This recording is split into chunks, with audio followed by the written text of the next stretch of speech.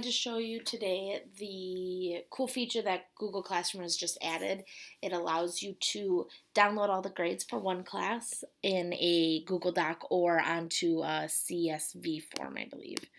All you'd want to do is you want to open up a class. I opened up my 5th grade science class, with which I co-teach with Miss Seiden, who is awesome.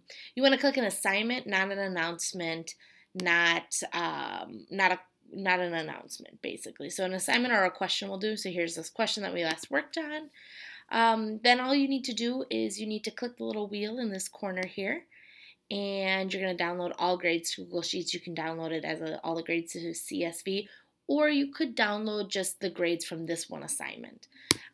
This is a really great thing to use if you are wanting to look at the whole year. If you have separate quarters for grades, that would work. For your classes too, that would work great. One downside is it does do the whole year, so you can't necessarily separate it by quarters unless you did it yourself and edited that. It's kind of big on the screen, so you just kind of want to play with it for a while. You can adjust it so it doesn't, like if you don't want it to wrap text or whatnot. But here it is. It has all of my assignments for the year so far. It tells me, how many points I put it out of, what my class average for points were, and then it tells me how the kids are doing. Kind of an interesting thing to just see. It also tells your class average for the year and then class averages per student. So those are kind of interesting to be able to look at.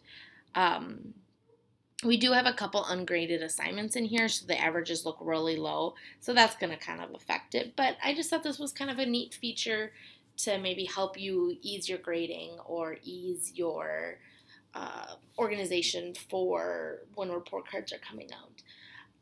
That's it. If you have any questions, just let me know. My email is rnolan@sdb.k12.wi.us. Have a great one.